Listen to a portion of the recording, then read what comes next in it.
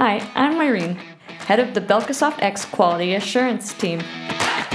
Bugs are rarely funny, but some visual issues can be. For example, when working on the font size selection, we got this picture with one of the graphics occupying lots of space outside its location. Another interesting issue we discovered and fixed recently was with Signal Messenger.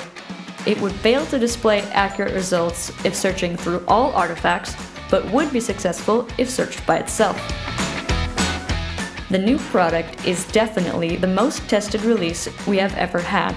We spent almost 10 months developing it and had ample amount of time for testing and debugging. Every software product inevitably has flaws, but we have been keen to have zero known issues in our bug tracking system for the Belkasoft X release. That's why we didn't have a fixed release date. The release was announced only when we met the criteria of zero known bugs. About 2,000 bugs have been closed.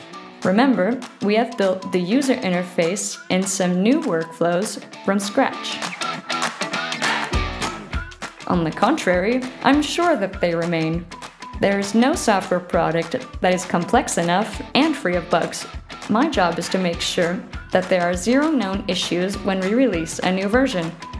Thanks to beta testing, we achieved that milestone for the Belkasoft X release. We did. It has been an exciting experience working together with our customers on a not yet released product at the time. It also helped our customers to get accustomed to the new design and workflow of Belkasoft X. All beta testers got certificates and small gifts like this Captain Squirrel plush toy.